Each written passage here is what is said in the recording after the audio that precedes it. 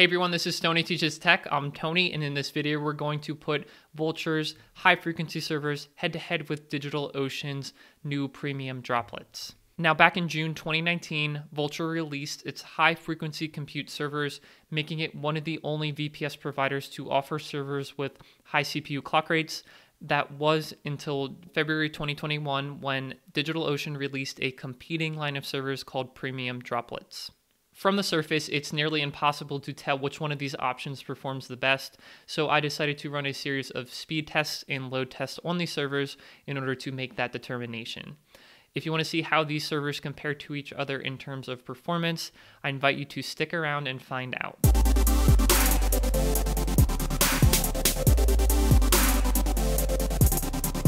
Right off the bat here, I want to make sure that we all understand what we're comparing in this video, and that is Vultr's high frequency compute servers with DigitalOcean's premium Intel and premium AMD servers. Neither hosting company advertises the specs for the CPUs, but in terms of raw clock rate, you can run a simple ls CPU command on the server to determine these values. The Vultr high frequency servers have the highest clock rate at 3.7 GHz, while the DigitalOcean Intel clock rate is 2.5 GHz and the AMD was measured at 2 GHz.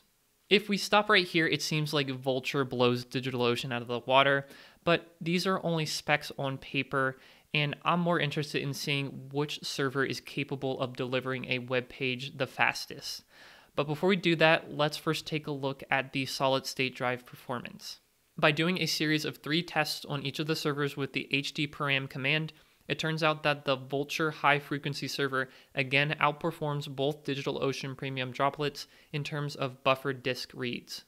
At this point, it's worth mentioning that for all of the tests in this video, I will be using the $6 per month servers, which provide 1 GB of RAM and a 25 GB solid state drive for DigitalOcean, and 1 GB of RAM and a 32 GB solid state drive for Vultr.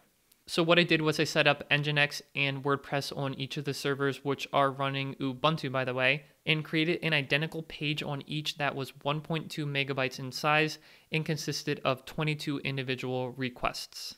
I then set up another server and installed an open source suite of speed testing tools called sitespeed.io and proceeded to run a series of 100 back-to-back page speed tests to each of the servers, which are all located in New York City data centers. In terms of the server response time, the Vultr high frequency server responded the quickest with an average time of 29 milliseconds, AMD averaged 33 milliseconds, and Intel averaged 44 milliseconds.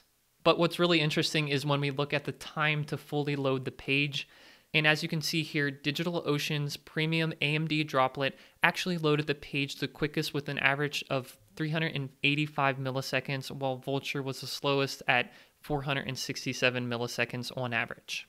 Now remember that each one of these servers has identical software running on it, so the only difference here is the hardware that we're testing.